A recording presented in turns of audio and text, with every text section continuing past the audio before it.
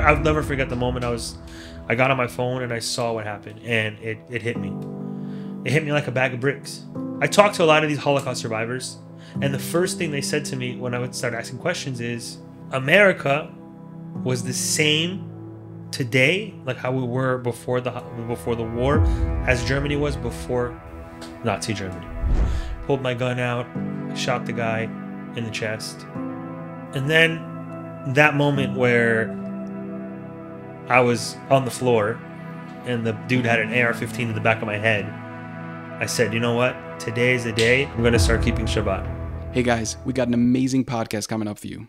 But first, I just wanted to say thank you to this week's sponsor, our friends over at Israel Realty. They do an amazing job finding new olim, apartments and houses to buy here in Beit Shemesh. So if you're moving to Eretz Yisroel, they're the people you want to call. You can trust them. And we're going to hear a little bit from them a little later on in today's episode.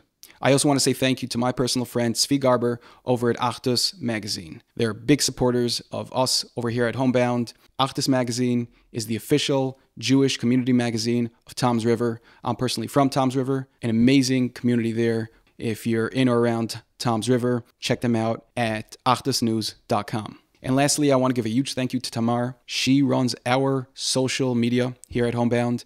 She is fantastic at what she does.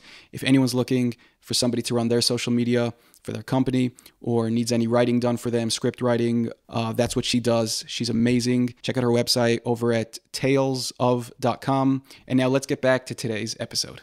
Welcome to today's episode of the HomeBound to Eretz Yisroel podcast, where we talk about Eretz Yisroel.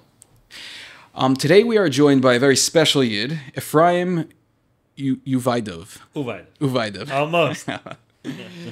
I'll just briefly, how Efraim and I met is Efraim moved to Eretz Yisroel not very long, half a year ago. So almost 6 months. Almost 6 months. And Efraim, I got a text from Efraim telling me,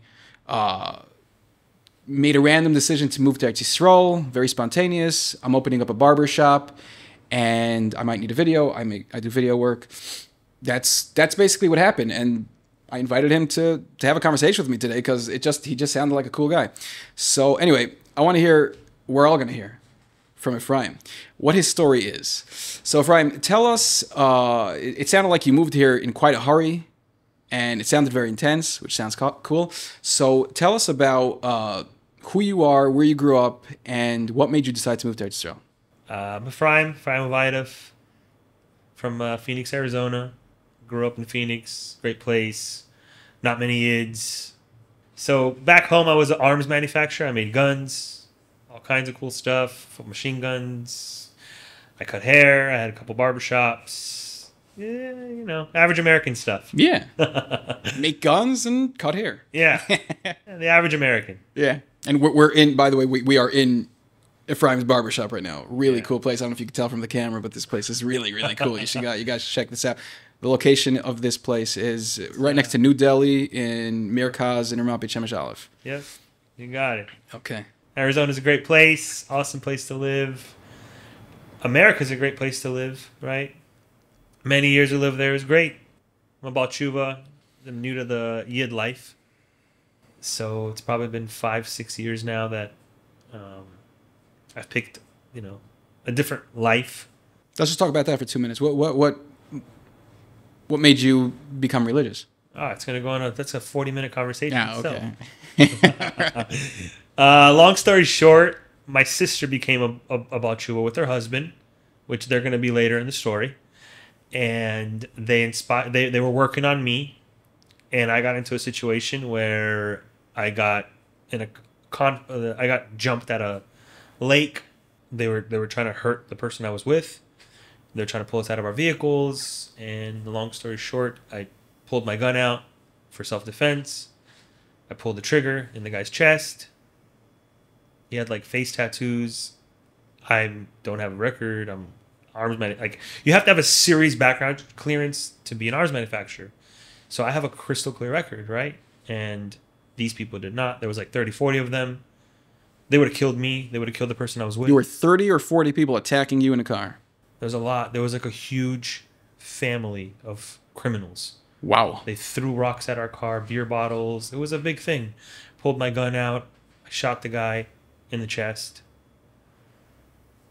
What I thought I shot him.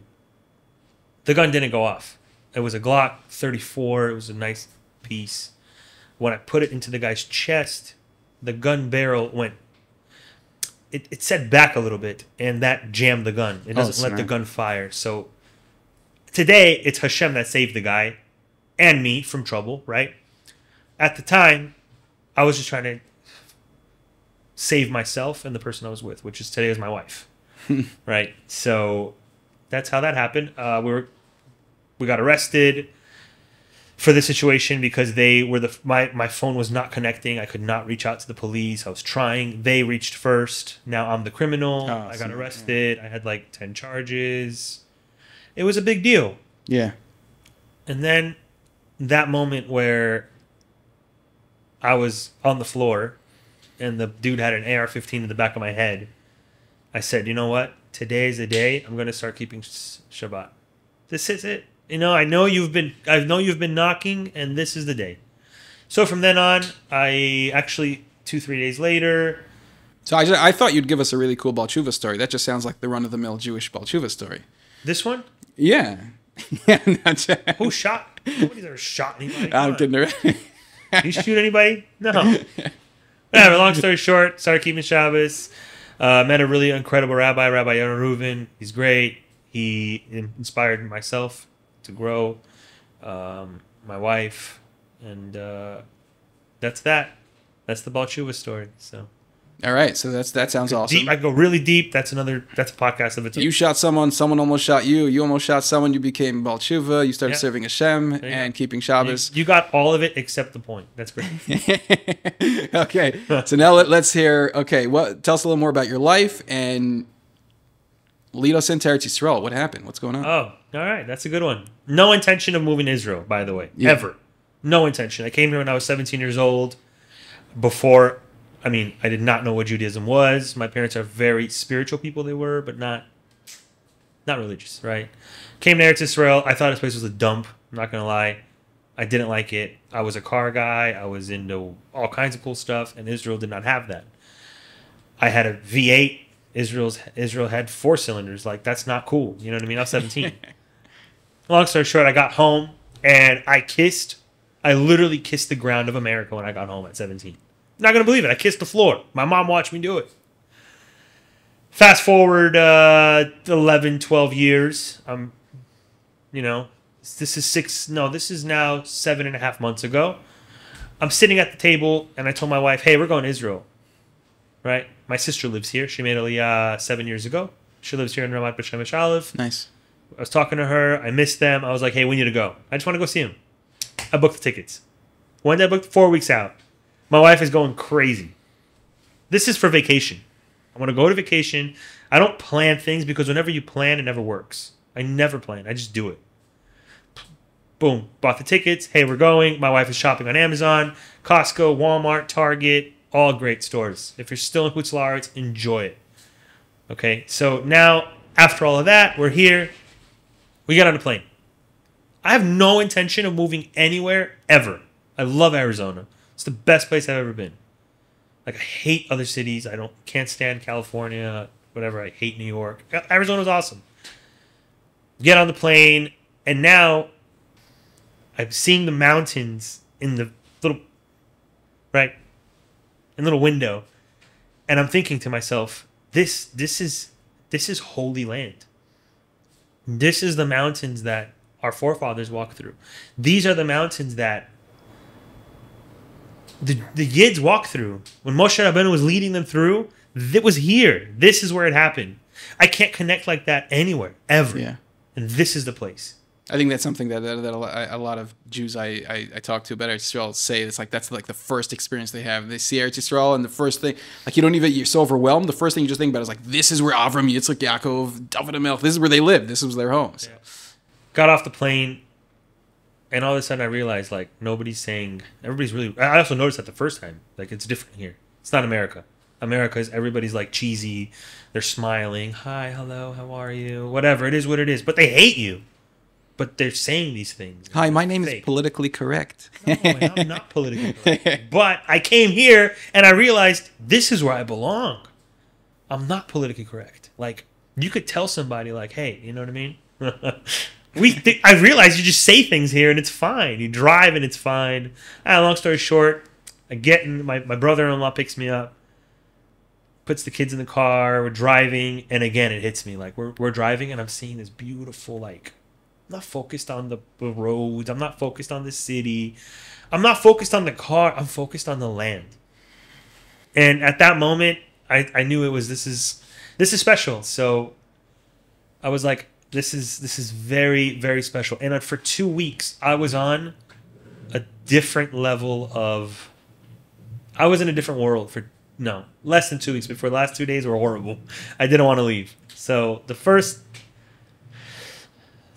12 days was just, I was on a cloud nine. Like, this is amazing. Everybody, it hit me. We were driving and I looked over and the dude had peyot hanging from his, right? And then I looked again and that guy's Jewish. This guy's, I didn't realize this the first time I was here, that this is a Jewish state. Yeah. Everybody is our people. The garbage guy most likely is our people. Sometimes he's not. But he's only other kind of people. But mostly he's our people. Everybody's our people. The police officers are our people. The truck drivers got long pays with nanach. And yes. And it hit me. This is where I belong. But I have such a deep connection to America. Like, my businesses, my home, the family, the shul, all this great stuff, right? What are we going to do? We're going to wing it. So it's a great trip. I literally went to, if you can name a kever, I went there. You name it, I've been there in those 2 weeks. Kever to kever, kever to kever. And every prayer my wife and I had, unexpectedly, was, Hashem, just point us in the right direction in life. I had no intention of moving to Eretz Yisroel at this time. Just point us in the right direction. You guide us and we'll follow. You lead the road, we'll follow. Right? That happens. Now we're getting to the last days and I just get sad. Like, I'm sad, I'm depressed, I don't want to leave, I don't want to go home. I told my wife, hey honey, go home, sell the businesses, sell the house, come back, and I'll be here. She thought it was a joke, of course, but she thought it was really funny. She had no intention of moving either. At this point, I would like to now. I'm like, I want to live here. And I'm already thinking, okay, so I'm filling up gas, and in my head I'm already thinking, I'm on vacation. Oh, so this is how I'm going to fill up gas when I move here. Right? I'm going to use Google Translate for everything. Like, this is what I'm going to do. And then I started thinking, what am I going to do for Parnassa? Like, yeah, I'm a pretty good barber. I manufacture really cool guns. But the guns aren't really a big thing here, right? The haircuts aren't really, like, profitable business here. So now I'm starting to think of the logistics. But I get back to Arizona, where we go right into the Hags. So this was September of 2023. Now we're going into all the Hags, Yom Kippur, Rosh Hashanah, Sukkot. And every single prayer I had is, take me to the land. A lot of introspection, yeah. Take me to the land, Hashem, please. I would cry during my prayers. I don't know why. I just wanted to be here. Please, just take me. I want to go. And I was miserable. I stopped working. And I'm a guy, I was working 6 days a week. Like, that was it. Work, work, work, work, work. Kids, work, work, wife, kids, work. Everything is do. And I can't stop. Now, I don't want to work. I stopped working. And I just fantasize about Eretz Yisroel. And then comes the holiday, Shmini Atzeret, right? I'm walking to shul. All my neighbors are like, hey, I'm so sorry for what happened. And I was like, what? I'm so sorry. I'm so sorry. Y'all know I'm Jewish. I'm so sorry. And I was like, what are you sorry about? Everything's great. They're like, no, you don't watch the news? And I was like, no, we can't right now. Right? And then the thing goes, Israel is in war. And it hit me like, I don't know how bad the war is, right? Like, they're in war, but what kind of war? Hag comes out, we realize what happened. I'll never forget the moment I got on my phone and I saw what happened, and it hit me. It hit me like a bag of bricks. It it hit me hard, and I was really connected to like a lot of older Jewish people, being in the business world, like cutting hair, and I talked to a lot of these Holocaust survivors, and the first thing they said to me when I would start asking questions is, when I just started cutting hair, because now they're a lot real older, most of them died. The questions were, or my questions were, how was it? How did it start? Where? And they said, America was the same today, like how we were before the war, as Germany was before Nazi Germany. Right. And it stuck with me. It really did. It always stuck with me. I had 10,000 rounds of ammo. I had hundreds of guns. And when the war started, I went and I started spreading guns to all the shul members. I did a lot of training back in my day to like in battle, to fight. I trained with a lot of like special forces, Navy SEALs. You know, if it came down to it, I could do it. So I started training the shul. And then, running back a little bit, the war started, right? This is real. The first couple weeks I went to work, everybody was really supportive. Hey, we stand with Israel. We're with you. We love you. We're here for you. We're praying for you. Right? We're here. We love you. We love Israel. And then comes like 3 weeks later, and they're like, you guys are doing a genocide, you know? You guys blew up a hospital, you know? And now I have to defend myself. And then I got to the point where I started keeping a machine gun in my backpack and a Glock under my seat. It's amazing how every Jew is a spokesperson for the whole Jewish nation. No? That's how it is. Yeah, I can defend my nation. Yeah. Right? I have to defend the place I just came from. We don't want war. Yeah. We never wanted war. That's why we ended up in concentration camps. Because we're friendly people. Yeah, and we're like, they'll never do this to us. No. And today, I speak to people in Chutz La'aretz. No. You know, anti-Semitism isn't even around anymore. It's gone again. Yeah. Come on. Right. I felt it. And now, I prayed so hard for Eretz Yisroel. I prayed, I cried, I davened. My wife comes up to me and she goes, hey, let's go. I was like, whoa, hold up. No. You're crazy. Because now it's real. Right. Now that the wife agreed, what do I have holding me back? Right. You're like, well, let's move. But like in the back of your head, you're like, but she'll never move. Like in 5 years, right? Yeah. 10 years. Everybody says that. It's all in good fun. We'll end up there. We'll end up. Every Jew says we're going to end up in Israel. But when the wife comes over to you and says, I'm ready, you're like... Your wife comes up to me and she says, we're ready to go. And I said, no, we're not. We have businesses. We can't leave. We have a home. We have to sell. This needs to happen. She goes, no. It's just, she goes, okay, so sell the businesses. And I said...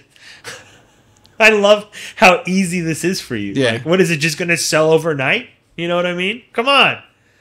Well, women's prayers are heard so more than ours. Yeah. Right? We got to go to shul and connect and do, you know what I mean? Women don't. Because in 24 hours, I called one of my buddies. I was like, because my home was next to the shul. I called my buddy. I was like, hey, as a joke, you want to buy my house? And he goes, yeah, I'll buy it. I was like, whoa, what? He's like, I'll buy it. I was like, all right, cool.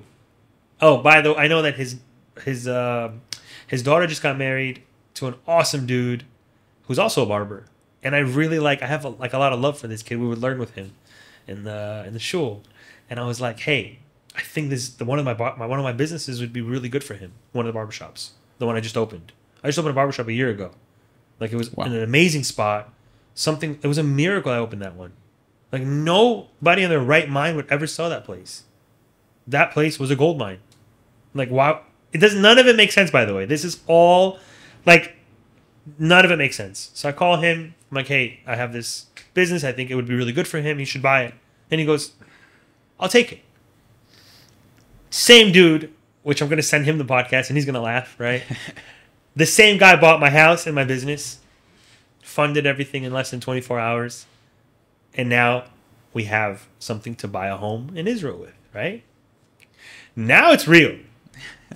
But At the same time, we're emptying out the house and everything. We're not really like, no, we're not really doing this. Like, at the end, we're not going to do it. We're not going to do it. We're not. Yard sales, giving stuff away. My wife, you're not going to believe this. A woman is connected to things. She's connected to the baby crib that all 3 kids were born in, raised in. She's connected to the teddy bears. She's connected to the blankets, to the pillows. Oh, when he was a baby, he sat here. You're not going to believe it. She went. Hashem put something. You can't get rid of that string. Exactly. And Hashem put something. We had such assistance from Hashem, from Shemaim. He literally put a smoke screen in front of our heads, and I watched my wife throw things away and give things away and goodwill things away that I never in a million years thought she would. Today, actually, my mother-in-law has a one room of just our stuff that she doesn't let anybody touch. It's a museum. But when it's time for you to leave and Hashem gives you the assistance, you have to take it. Yeah. You must. And if you don't take it at that particular time, if you sit there and plan Eretz Yisroel for 5 years, you're not going to make it to Eretz Yisroel. Yeah. You have to do it. That's why so many Jews are still stuck in America. They're so busy figuring out how am I going to sell the business, sell the house, community. What about this? What about that? Yeah, you can what about till the rest, till it forever. And what you're saying is actually something I spoke about in the first podcast that we did. We were talking about this concept that when Eretz Yisroel calls you, when Eretz Yisrael, like, it's not just, you don't just choose to go to Eretz Yisrael. Eretz Yisrael chooses you. Yeah. Eretz Yisrael is an entity on its own. And when Eretz Yisrael, when Hashem makes it, that it's time for you to come to Eretz Yisrael, everything just starts falling into place in the craziest ways. And at some point, it hits you and you're like, I don't have a choice. I don't have a say in the matter. It's like a magnet, when the time comes. Everything we did was not us. I would never sell that business. I would never sell that house. I'd never sell these things. Why? Because I had a smoking interest rate on the house. You're never going to sell it. You're stuck. 2.5%, 3%. Come on. The business is producing. It's there. It's beautiful. Why would you sell this stuff? I said to myself, I would never sell none of this. What do? I get rid of everything. Boom. All done. Nothing. I don't need anything. And, the one thing that really helped us was we would learn. My wife and I said for Koheleth. And the first line he says is, everything is nothing. Oh, Koheleth. And I heard my wife say, as she's throwing things away, everything is nothing. Everything is nothing. It's going to be nothing one day. Might as well be now. And that, I saw Kadosh Baruch Hu. I saw it. I saw the miracle. It was something I saw. I felt it. I felt the strength. Today, I don't have that same. Today, I think about it, and I'm like, wow, how could I do that? What are they thinking? It's crazy. I wasn't thinking. It was Hashem. Autopilot. Eretz Yisroel autopilot. In 4 weeks, back to the story. We sold the house, sold the business. I booked the ticket for 4 weeks out. In 4 weeks, we're in Eretz Yisroel. We got off the plane. How'd you make Aliyah in 4 weeks? Like paperwork and all that stuff. It takes a few months. No, 4 weeks. I did background checks. You pulled it all off. Yes. I did background checks. I did apostles. Wow. I did certificate. Everything in 4 weeks I did. That is crazy. That's record. I wasn't working. I did everything in 4 weeks. Wow. I got here with a packet full of things. I took it to whatever we call it, downtown back home. I took the packet. I gave it to them. And they give you your Taudat Zehut, and maybe Nefesh B'Nefesh won't like what I'm saying now, but you don't need to go through them. You can do it your own way. You can see what you need from them, or Google will help you. Because Nefesh B'Nefesh sits there and takes you apart. But if you go and you get all your paperwork in a bag and you give it to the office here, they give you Taudat Zehut and all that you need. Wow. I wish I knew that. That's it. I did it as fast as I humanly can. It took me 6 months. Granted, I did it during COVID, but that's unbelievable. That's a record timing right there. That's unbelievable. Here you go. That's all it takes. Take it. Hashem. I'm gonna go right back into it. You get off the plane. It's a great place to be, and now I'm thinking, okay. I called the realtor that was helping me with the rental of the house. We're talking now. He's a good friend. He's a best friend now, this realtor. But I was sitting there with my sister. We were talking, and I asked my sister, "What are the rates here for businesses? like commercial. She goes, a lot. You don't even think about it. Too much. Right? Call the Rav. Call him. He's a rabbi as well. Rabbi Baruchov. He's a realtor and a rabbi, right? I called him. He goes, hey, you know what's funny? I'm on my way to pick up a key for this spot next to New Delhi, which is like a walking distance from where you're living now. And I said, okay, take me there. This is on the 4th day of me being in Eretz Yisroel. Wow. I was here for 4 days. Wow. I signed a lease on a business, and I started building.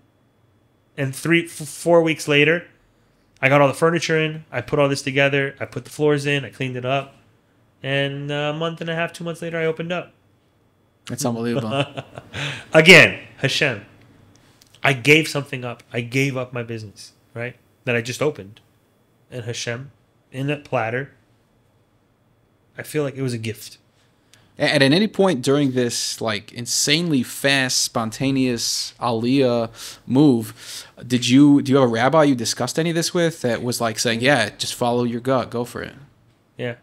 My rabbi back home, Rabbi Pinchas, I called him. I said, hey, and this is, again, I'm in the middle of moving already. I called him. I was like, hey, what do you think? I want to make Aliyah. It's getting crazy out here. This will be the next Nazi Germany. I can almost guarantee it. Why? Because everywhere the Yids you told your rabbi this. Yeah. I said, anywhere the Yids have ever been, they get spit out. Yeah. Everything spits out. It's never if. It's always just when. Yes. When are we going to get spit out? Right.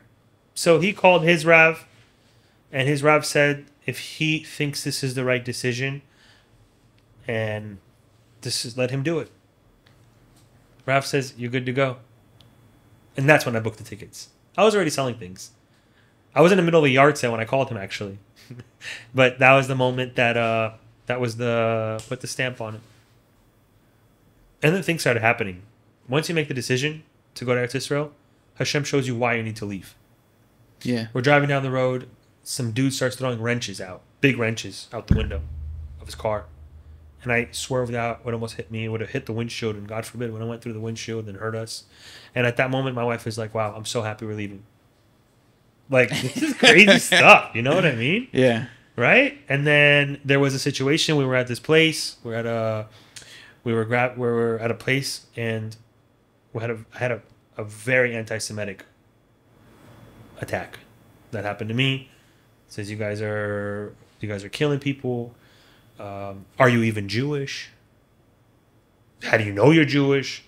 The Jews don't belong in Israel. That's Palestinian land. Look at Google. It's Palestinian. I said, are you on drugs? And it got pretty heavy, and it got really close to an altercation. So that was another reason. My wife was like, you know what, we need to leave, and Hashem helps you. Pointers. We'll get right back to today's podcast with Efraim.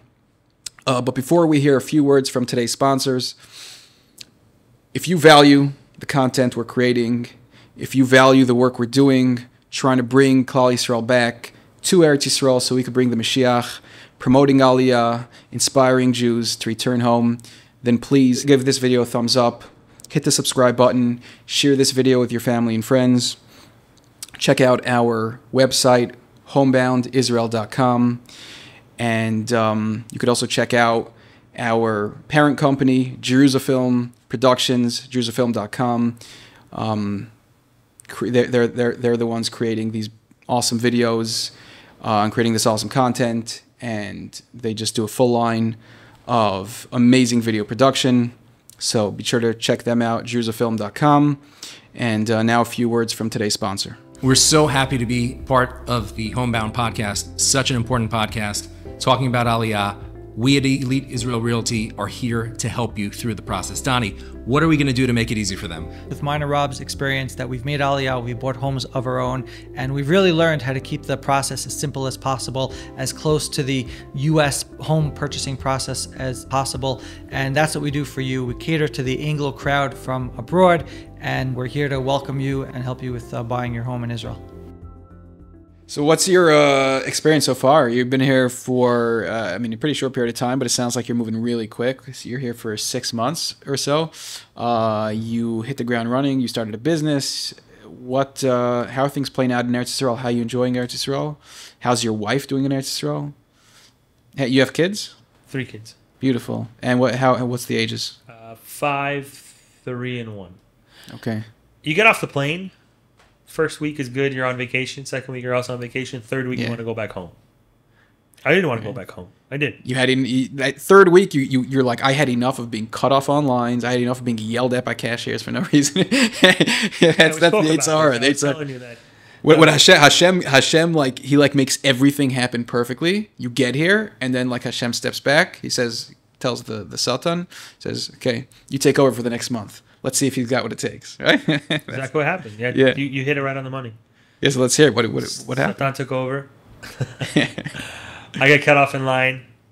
Of course. I get cut off on the road. Of course. It's Israel.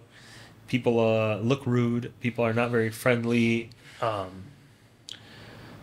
They're friendly. They're just not politically correct. They're not fake. Right, they're not fake. They're very nice, but they're not fake. They're not smiling at Right, you. that's right. It's not that they're not friendly. Like Russia, people are not friendly. Like they don't care if you die. But in Eretz Yisroel, it's not the case. Like we're Eretz all Yisroel, family here. we love each other. You guys are all family. Like we come from Hutzel. If somebody's doing something wrong on the road, I'm gonna like honk at them and you know what I mean. But here I realize, wait, like that's family. Yeah, we're all family here. But I did want to go back home. The third week, Hashem stepped back. He's like, you know what? Let's check this guy out. I said, I want to go home. I did. What was like the hardest things, like 2 or 3 things that happened that like put you over the top? Where's the hardware store? I Googled the plumbing store. There's no plumbing store on Google. I'm a barber, but I needed a haircut. Where do I get a haircut? I Google things, but Google isn't good here. It's not. Israel, when you get off that plane, you ask people for help, which we don't do in America. We don't ask people for help. Everything is word of mouth. Everything. Google doesn't get you too far. So that was hard. There's no Target, Walmart, Home Depot. Home Depot. Brought this up. Home Depot. For men, it's the greatest struggle. Home Depot is amazing. Yeah. I go to Home Depot all the time. So I don't even need nothing. I go to Home Depot. Oh, air filter? Home Depot. That's hard. I think if we can shut down Home Depot, we'll have mass Aliyah. All the Jews will just went. Yeah. You need a Costco. Everything is handed to you on a golden platter in America. Yeah. Everything is easy. And people, my dad, would say in Russian, I'm going to say in Russian, whoever your listeners, they say, Ludia Jira Besitsa. You know what that means? It means, you don't know, but I'm going to explain. Yeah. Maybe you could throw in like a little word, right? This is what it means. It means people are going crazy from all the fat that they have on them, from all they're going crazy from their own fat. What does that break down to? They're so easy to get everything. DoorDash, Uber Eats. Everything is handed to you on a platter, and it's fake. That's not real. That's not Amazon. 2 hours is not. This is not normal. That's instant gratification. That's so many things that the Torah doesn't. We don't go by that. Like Amazon's like same day. Target's like same day. You show up. Yeah. 3 minutes after you put in the order, we will bring it to your car. That's what Target was doing last I heard. It's the Yetzer Hara. It's like as Eretz Yisroel becomes, gets more in the picture and becomes more of reality for the Jews, the Sultan just keeps pumping up the value. Yeah, it's make it better and better. You have everything you have here. You have to work for. Yeah, you have to go and figure it out. You have to go and do it. And everything is ruchnius based. Yeah, spiritual, all spiritual. Everything. This is and that's another thing. You won't grow anywhere like you'll grow in Eretz Yisroel. Absolutely. The Torah is different here.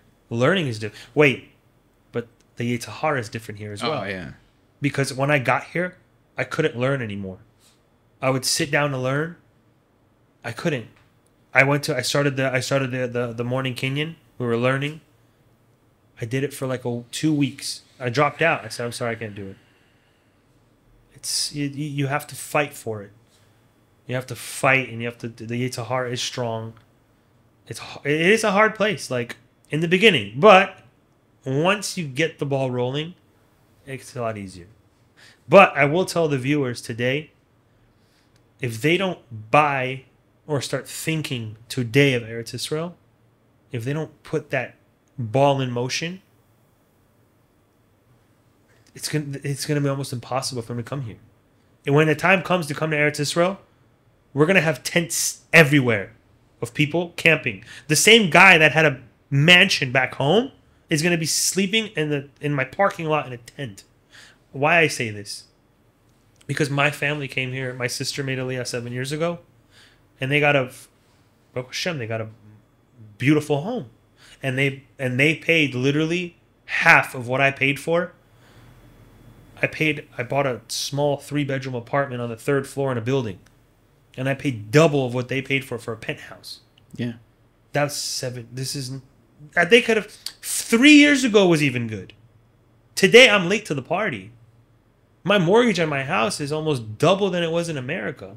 My house is 1/5. My apartment is 1/5 the size of what I lived in America. I'm late to the party. What does that say for the people that are trying to make Aliyah in 5 years? If I'm late and I was able to, thank God I was able to buy something, what does that say for everybody who says, Bezrat Hashem will make it. When the mashiach comes, we'll get on the plane. When that big event takes place, something drastic is going to happen, and everyone's going to be like, okay, now it's time to leave. But the problem is, it's not going to work out so good when, 5 or 6 million Jews all attempt to purchase El Al tickets at the exact same time and try to sell their houses at the exact same time and try to buy an apartment in Eretz Yisrael at the exact same time. Nope. Who's going to buy your stuff? Right? Who's going to buy your things? When we were leaving Nazi Germany as a nation, when the people were trying to exit, nobody bought anything from the Jews. The Jews were a hated nation. We don't buy from the Jews. We don't do business with the Jews. Today, when I left America, Hutz La'aretz, the Jews bought everything from me. My house, a Yid. My business, a Yid. All my firearms, a Yid. 10,000 rounds of ammo, Yids. I didn't sell anything to a Goy. Yids bought everything. And don't get me, I listed everything on Facebook, Craigslist, OfferUp. Yeah. Everything was listed. Nobody bought anything. The Yids bought everything. So when it's time for all the Yids to come, who's going to buy your stuff? Yeah. You're going to leave your house and you're just going to leave. You got to see the messages. Let me ask you a little more about your situation here.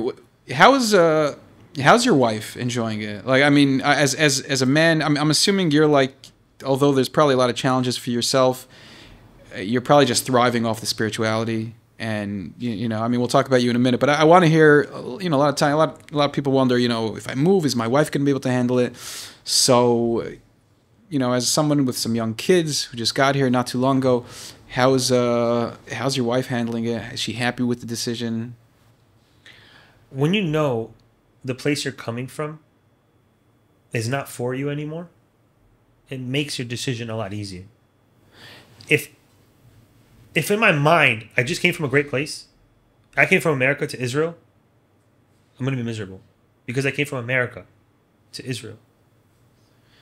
But when I came from a place that doesn't like Yids anymore, and I can't be a Yid over there, and I'm afraid of my children going to school, and I sit there and patrol, and I don't leave the parking lot to make sure nobody comes and shoots my kids in their school because they're Jewish. When I was doing that, that's not a place for me anymore. This is the place. All the little struggles it comes with, that's shtuyot. That's nothing compared to what we have. We're Yids, we're free. You walk a Yid, you talk a Yid, you wear a yarmulke proud. This is the place to be. That is what brings you up.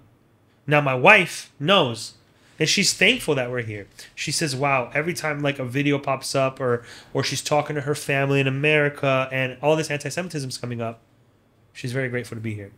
It is hard because she had friends back home, part of the shul. It was like a big community. There's really no community here. There is, but not like in America there's community because nobody's Jewish in America. So the Jewish people that you have, you're a community.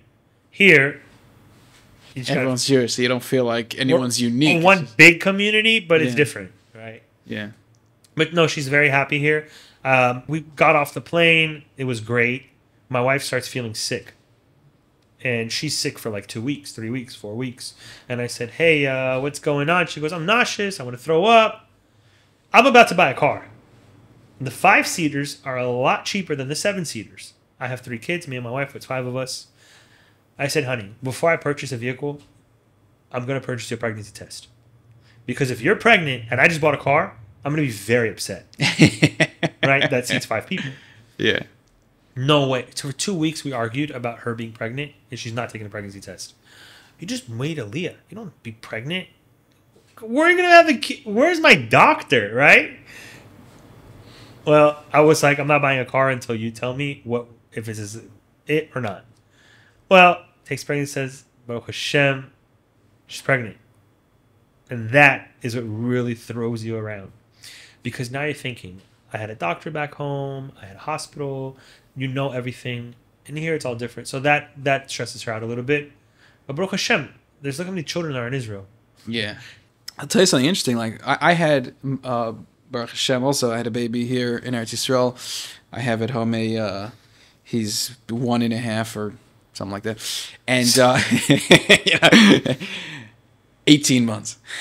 Women go by months, men go by years. So it's till he's 64 months. Till he's 2, he's only 1 year old. You know, my wife. Anyway, so and so when we had him, we went to the I forgot the name of it. Whatever the hospital here in Yerushalayim, and we were very nervous. You know, like we're used to like beautiful. We went to Monmouth Hospital, right in New Jersey, and gorgeous. It's like a hotel over there. You get like a beautiful. The whole wall's a giant window. You're overlooking beautiful scenery or whatever beautiful scenery New Jersey has. Parking lot, but it's still nice. And the service there is great. And we were very nervous here. Like Israel, they don't really care about you and this and that. And also when we were talking to people. About how delivery works here, and they said, you know, your doctor doesn't really come. It's midwives deliver the baby. We were like, oh, a bunch of young women are going to deliver the baby. They don't know what they're doing. But when all said and done, we got to the hospital.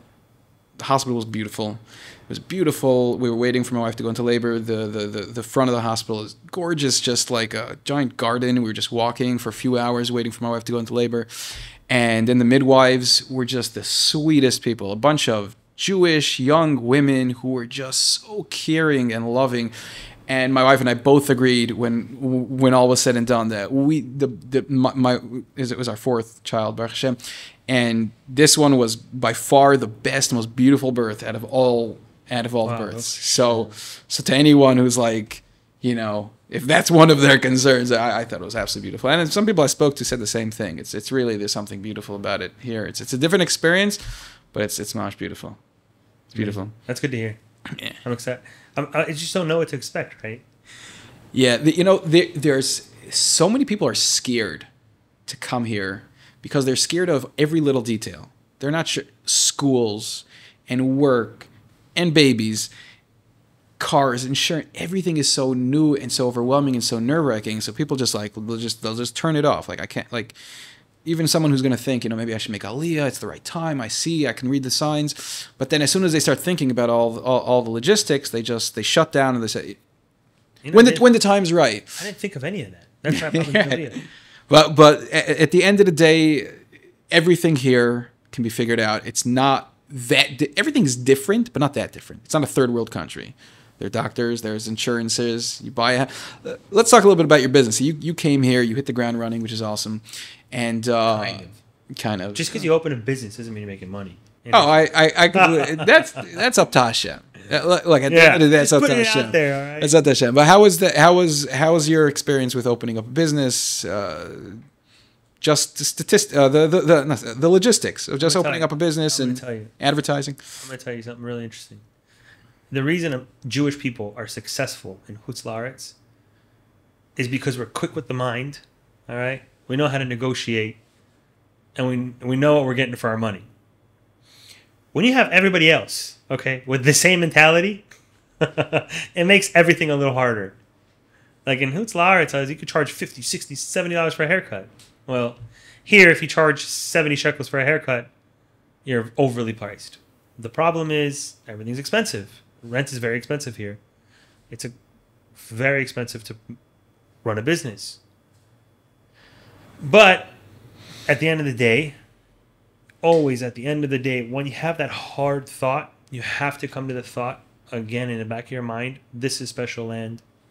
You're on special soil. When the mashiach comes, you're 25 minutes away from the hotel. You're where you need to be. This is a very special place. Now, business is different. I don't speak Hebrew, so... How was that for you? How you getting by with that? I don't need to speak really much Hebrew. How's that? Well, How's that? Bet Shemesh, Baruch Hashem, is like 15 minutes away from Israel. Right? it's Beit Shemesh. When I leave Bet Shemesh, I realize I'm in Israel. Yeah, and then I go back to Bet Shemesh, and I'm like, oof. It's true. All right. It's true. Anywhere I go anywhere, you get off the highway, you drive into like Sfat or something, you get off the highway, and you walk into like a gas station, a store, and you're like, how much does this cost? And they just look at you like, huh? And you're like, oh, right, I forgot. Outside of Beit Shemesh, you guys don't talk English. No, so you're coming to Bet Shemesh. We have Beit Shemesh, so there's no excuses. You're going to get around. You probably will never learn Hebrew, right? Yeah. Unless you're on a field, like I have to learn. So I'm starting. It's been I've been open for a couple months now. I'm getting around. Baruch Hashem, Hashem sends you people. He sent me an awesome guy to come learn by me, and this guy is fluent Hebrew and English, so he interprets everything, and he's at the same time he's learning. I'm teaching him how to cut hair, but he's helping me, and we're like, Hashem just he knows what he's doing. He's gonna set you up. If you put your faith in him, he's gonna set you up. None of this is my doing. I didn't do this. If I wanted to do this, I probably wouldn't do it. I didn't want to do that. I didn't want to open a barbershop in Israel. My wife was completely against this. Like it's Hashem. You know, Hashem wants something for you, and you're on that road and you follow the right path, and you do everything for the right reasons. It should be mitzliach. Yeah, that's the thing. People, I think people need to really understand is that America and the mentality, not just America, but just the modern day mentalities. It's just everything planning and preparing, and you need to know what's happening, and you need to read the fine paperwork.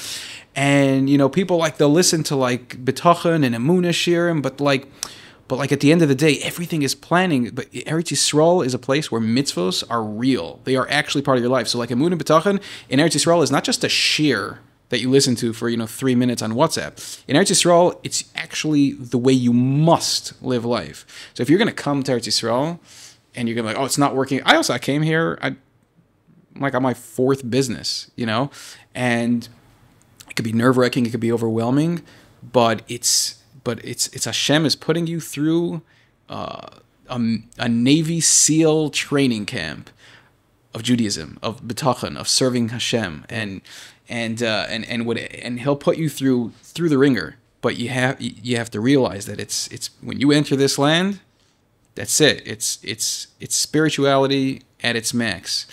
And if the ruchniut that you get in Israel, you can't get anywhere else. It's unbelievable. Because there's a lot of gashmiut everywhere else, and where there's gashmiut, ruchniut can't happen. One of the main reasons we picked Eretz Yisroel, one of my main reasons, was because you could protect your children here. In America, every single child has a smartphone. Every child has internet access to whatever they want. When I got off that plane in September, and I came to Bet Shemesh, and I saw boys, girls, young, old, whatever, sitting at the bus stop and reading a Tehillim, reading some Sefer, reading a Gemara, learning. And then when they answer a phone from 2001 or 1999, the phones that they have to open and click the buttons. They answer that phone. That's the moment I realized this is where I'm going to protect my children. I'm going to protect my children in Eretz Yisroel. Yeah, I noticed that also when I that was very important. When I moved here, the first things also I noticed, there's a lot of first things I noticed, but all these things hit you really hard, is that like I was walking through the street, I was walking to shul, and I noticed that people didn't look like zombies, like, with the phone like this the whole time, looking down. People just seemed to be walking without phones. And then even in shul, I was so used to in America, during davening, ringers going off constantly, people with their towels and their tefillin always checking their phones. And it's just, I'm not saying every single person in Eretz Yisroel is a holy tzaddik, but in the religious communities here in Eretz Yisroel, it's much less phone usage, much less talking in shul, much less using phones in shul, and it just adds so much to the kedusha of the land. So just to end off the podcast, what advice, what recommendations would you have to the fine Jews of Chutz La'aretz who might be on the fence, thinking I see the sign, because I feel like there's a lot of people now, with this mindset, probably more than ever. They're starting to see the rise in anti-Semitism. They're seeing the signs, and they're feeling like, I know I'm going to end up there. I know I need to get to Eretz Yisrael, but too many loose ends. Business, working it out with the kids. I got older kids, younger kids, parents, this, that, all the things which are valid excuses to work someone up. But you're here for a few months. You came here, you just did it, you jumped into what? How would you? What advice would you give to people? I think the first step to Eretz Yisrael, you have to pray. You have to pray really hard. This is. You said it earlier in the podcast that it's about bitachon and emunah. Here, that's what we live off of. We live off of the emunah that when the rocket goes over your head that Iran shot a few weeks ago, it's not going to land. And Hashem shows us open miracles, right? We have to pray. Eretz Yisrael is something you pray for. It's something, when it's ready for you, and the land has feelings, right? This is the only land that's alive. It feels you. You feel it. You're connected. All Jews have a connection to this land. That's why we all want to come. Somehow, somewhere, we want to be here. Like you said, there's a lot of logistics, businesses, families. I can't speak for everybody, right? My situation's a little different. But it's hard for everybody. It's really hard for us if I would have processed it. If you would have what? Processed what we were doing. Yeah. If I would have sat there and thought, what am I going to do for work? Where are we going to live? Well, listen. I heard a saying that says, Hashem gave you a mouth, Hashem gave you teeth, He'll give you food. Right? When you realize what we're here for, we're here to honor Hashem. We're here to grow in Rukniyut. We're here to grow good children. Children that could be big Dolim, Talmidei Chachamim, daughters that are tzedekets, that don't mind covering their bodies. Why? Because everybody else is covering their bodies. Everybody else covers their hair. Everybody else is dressed, depending on the area you live in. This is what you're here for. You're not here to grow financially. Could happen. I'm not here to make a killing, a lot of money. If I wanted to make a killing, I wouldn't be here. If I wanted to swim in the dough, I'd continue living in America. You're gonna be fine. You're gonna eat. You're gonna pay the bill. You're going to be more comfortable than you ever were in Chutz La'aretz. Don't ask how. People don't make any money here. People live with zeros in their bank account. Everybody in the grocery stores has full carts. They're doing it. The guys are learning in kollels. They're doing it. Hashem gives. Especially here. Hashem shows us open miracles every single day. Israel comes with miracles. And that's what I tell the people. That's what I tell the people. All my friends back home. It's as hard as with you just have to put your faith in Hashem. Here Hashem just makes it much more obvious that He's providing and not your business. Exactly. Because when you make a lot of money, you're like, I got this covered.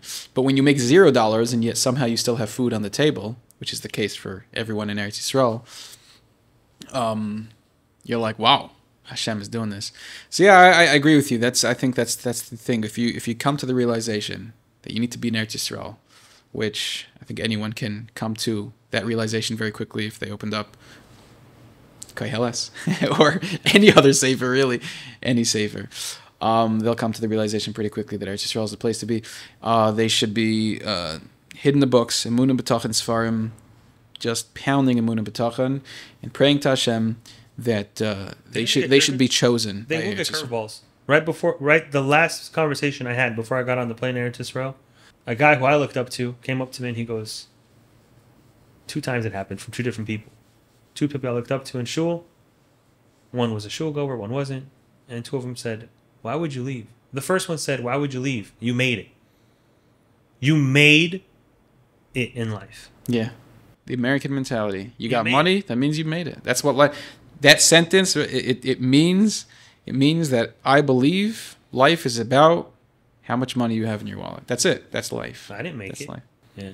You wanted it. The other guy I looked up to said, you know what he told me? This guy was a lot. wealthier than the last guy, right? He told me, I thought you were going to be rich, Efraim. I really thought you'd be rich like me. Told me that like a few hours before I'm boarding on a plane. He goes, I really thought you were going to make it in life. So sad. Right? Oh, yeah, Here Efraim. Baruch Hashem. Different reasons. Baruch Hashem. We've made it. Coming to Eretz Yisroel, serving Hashem, that's making it. We're all on a journey, but this is definitely a big step to making it. Efraim, thank you for joining us on this HomeBound Eretz Yisroel podcast. Of course, pleasure to be here. Thanks for watching today's episode of HomeBound to Eretz Yisroel podcast.